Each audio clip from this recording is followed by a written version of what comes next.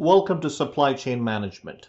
In this lecture, we're going to continue with demand forecasting. Now, before we get into all the different methods of demand forecasting, we really need to know how to visualize the data. And then the second part is how to calculate all the different kinds of errors and the confidence interval and what a confidence interval means and what these errors mean. Now, in the last lecture, you've already gone through these terms.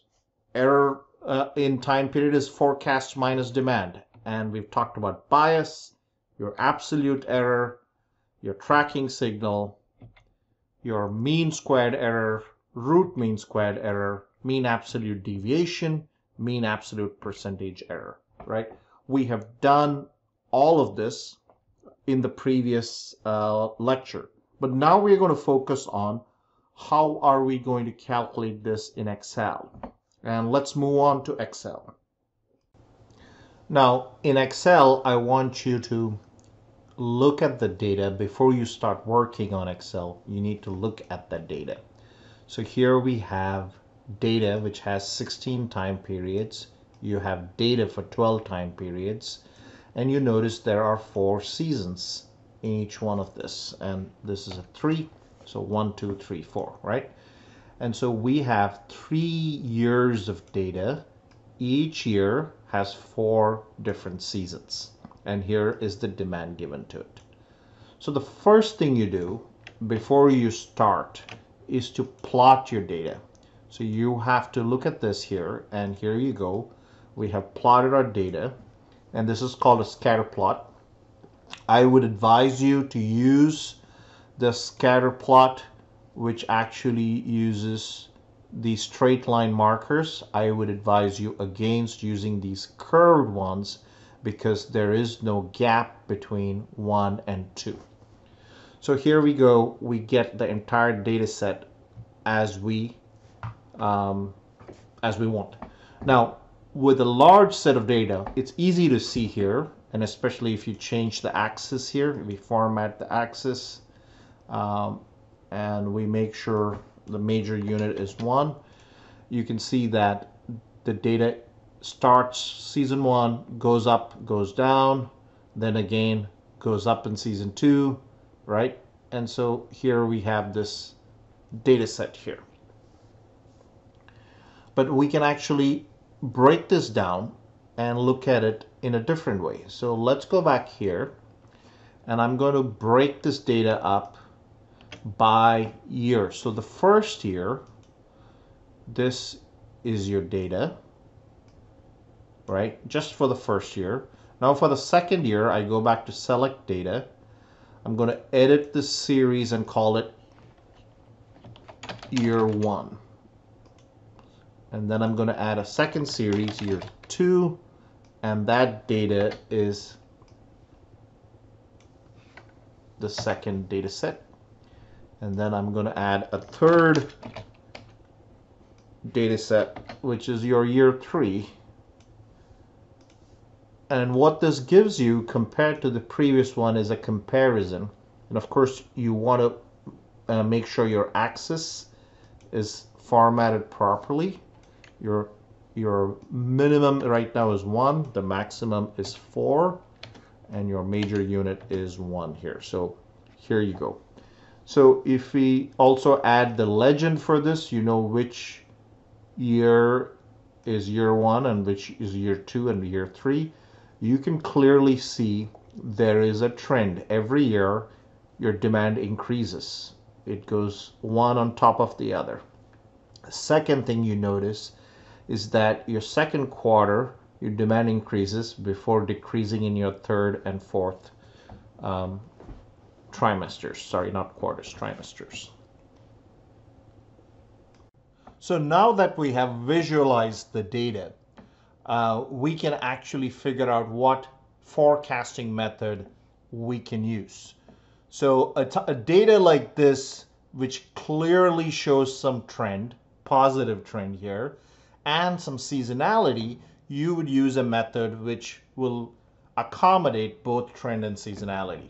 And with the data with just kind of with some random fluctuations, you would use a method which just uses level. But let's not worry about the method right now. Let us focus on how to calculate the different errors and how to build a confidence interval. Because this is going to be important irrespective of which method you use. So no matter what method you use, you're going to have to do this every time. And so I'm kind of doing this as a separate lecture for all of you. So let's look at an example where we already have generated a forecast.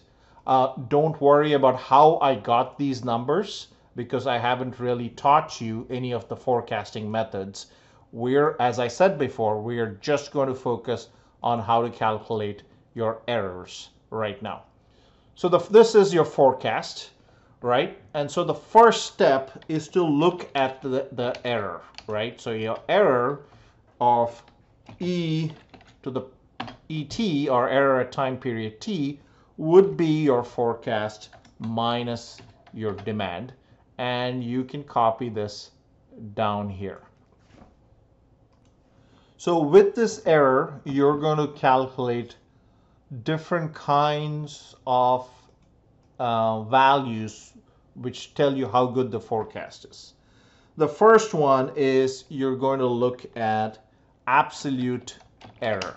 So absolute error is the absolute value of your error, right? So this is the absolute value of your error, and you get your absolute error. The second one which we need is squared error. So when we want to calculate mean squared error, you would need the squared error first. And so here we go. We are looking at the squared error of all of this. And I'm just going to go ahead and format this with 2 decimal places so it doesn't look very bad. All right. The third part is we are going to look at is percentage error or percent error, right? So percent error, which you need to calculate, is your absolute error divided by your actual demand, right? And so this is going to be a percentage value.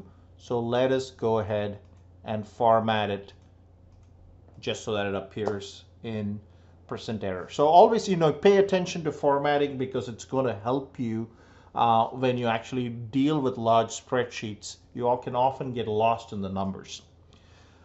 So now that we have calculated these different values, we can actually calculate with absolute error. You can calculate MAD, or mean absolute deviation. With squared error, you can calculate mean squared error. When you have mean squared error, you can get your root mean squared error. And then with your percent error, you're going to get your mean absolute percentage error. So the first thing we're going to do here is to make sure we calculate these error terms for each time period before we get the final value right here. So the final value is nothing but mean absolute deviation is the average of all this. Mean squared error is the average of all this. And then you take the square root of that. That gives you root mean squared error. And the average of all this will give you mean absolute percentage error. But what we want is a running total for each time period, right up to time period 12. So we can see how our error terms change. So let's go ahead and work this out. So if we are going to start with MAD, or mean absolute deviation. So let's take the average value, and for the time being, we're going to get the average of this F2, and we're going to click F2 again and close parentheses. And the first F2, you're going to use the function key F4 so that it will change. It will not change when you're copying that value down. Okay? So remember that you are making sure that the 2 always stays wherever it is. Okay? And now you can copy this down, and you'll notice that each time period the error term now expands to accommodate the absolute error of that time period. So the first one is just this value, the second one looks at 2 time periods, and the last one gets the average of all the time periods you have data for. The MSE, you do the same thing with mean squared error. So now you're going to look at the average squared error, and you will go ahead and use F4 here and copy this down, which this gives you the final squared error. The root mean squared error is the square root of this value, and we get the value right here. I'm just going to use the same formatting as we go. And your mean average percentage error is absolute percentage error. Mean absolute percentage error is the average of your percent value. And you do the same thing. You follow the same steps for this. And if you copy this down, you will get your absolute value. So here is the running total which you are maintaining. You can also calculate your bias here. So your bias is the sum of all your errors. So now it's not the absolute error, but actually your actual error. So right now the first one is just, and you do the same thing. Here you go F4 for this, and then you copy this down. And that gives you your bias of the total one. So now that you've calculated bias, you can calculate your tracking signal. So your tracking signal is nothing but your bias divided by the mean absolute deviation at that point of time. So here we go. We can select that. And again, all of this, we can use the same values. So here's your tracking signal. So your tracking signal is telling you that since it's consistently negative, that you're constantly underestimating your forecast. This might be something for you to look at, because what you want your forecast is the error to be on both sides. Now, it's not a lot, but there is consistent negative values, and that's something you need to be cautious about with your forecast here. Okay. So now that we have calculated the tracking signal, we can look at how do we build our confidence intervals. And with the confidence intervals, I'm going to show you how to do a 95% confidence interval, and then I'll show you how to do a 99% confidence interval. Before we do that, let's go ahead and format this, get the formatting ready. So let's go ahead and get our outside borders, get it all here, and now go and make sure we have this taken care of. All right. So now we're going to build a confidence interval, and we are going to look at 95%, your upper limit, and then 95% lower limit.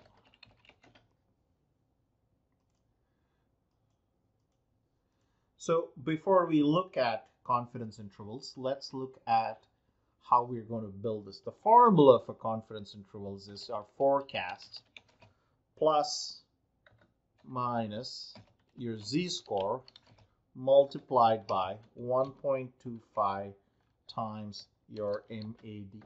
And this is going to be your confidence interval. Now, your MAD, we are going to use this value. We're going to use our final values so we have some consistency.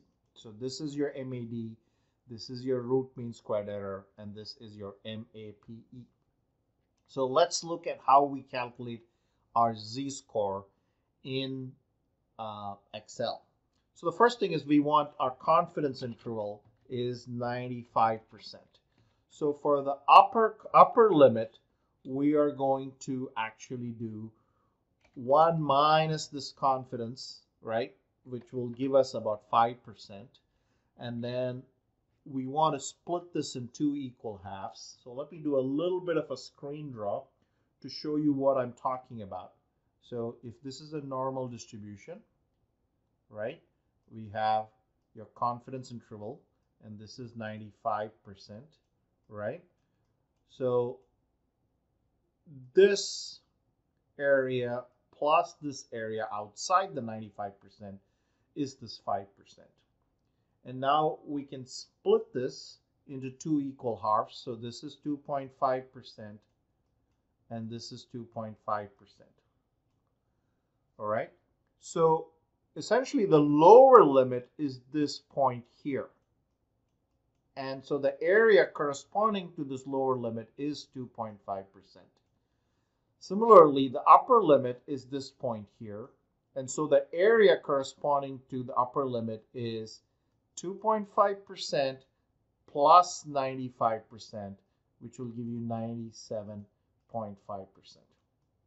Okay, I hope you understand how I got 97.5 and 2.5.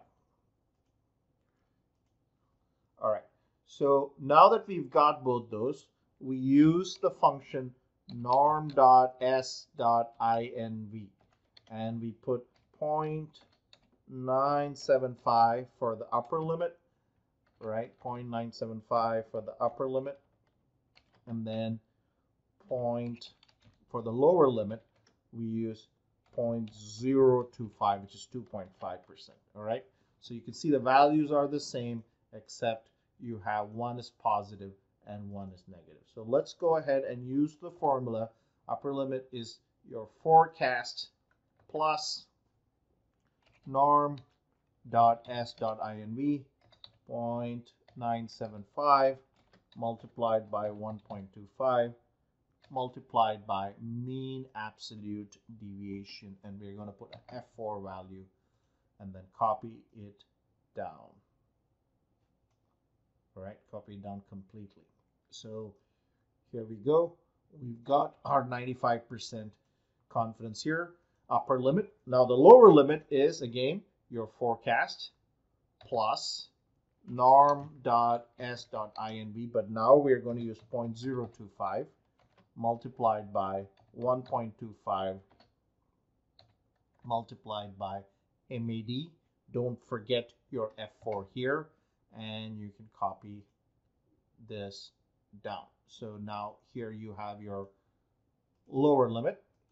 So now we can actually plot this whole thing. So here is your time period, here is your demand, here is your forecast, and here are your upper and lower limit. And I'm using control to do this selection, and I'm going to select this, and here we go. Bingo. We have created a chart which has the forecast.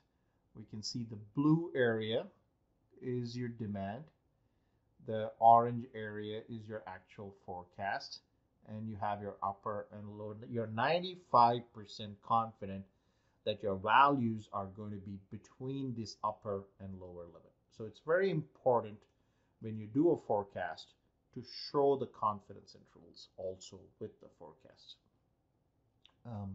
And with this, we're going to stop here. Remember that all your forecasts should have MAD, MSE, root mean squared error, MAPE. You should show your bias, your tracking signal, and then your confidence interval. It is possible that I ask you for 99% confidence interval, in which case you have to follow the same steps. The upper limit will be 99.5%, the lower limit will be 0.5%. And we will stop this lecture right here.